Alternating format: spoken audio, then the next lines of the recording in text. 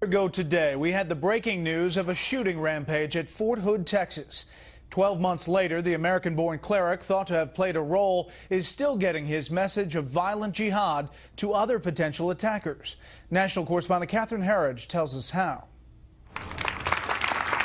1 year after the shooting that killed 13 and injured 43, this memorial was unveiled at Fort Hood in Texas. 1 year ago today, our home was attacked. The alleged shooter, Major Nidal Hassan, who is now paralyzed from the chest down after he was shot by base security, is now on trial for the crime. This court transcript obtained by Fox shows that the president's 45-day intelligence report about the shooting and the connection to the American cleric Anwar al-Awlaki are being withheld from the defense.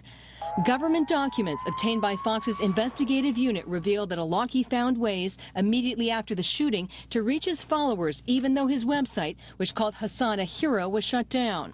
The cleric began using a well-known commercial email provider to maintain contact with his followers.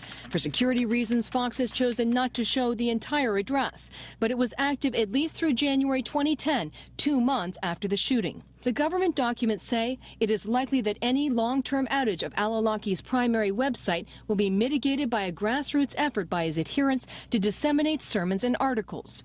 This website, islambase.info, is specifically cited. As recently as last week, Fox found 42 of Awlaki's lectures, including Beyond Guantanamo, which he was banned from presenting in Great Britain. In it, the cleric reads letters from detainees and convicted terrorists in the U.S.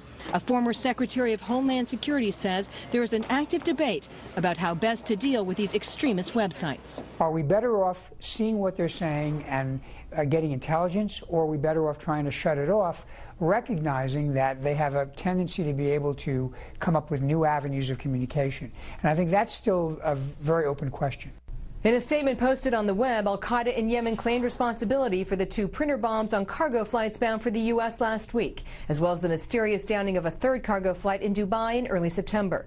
A U.S. counterterrorism official tells Fox the claim about the September incident cannot be confirmed, but U.S. officials are giving it a second look. In Washington, Catherine Herridge, Fox News.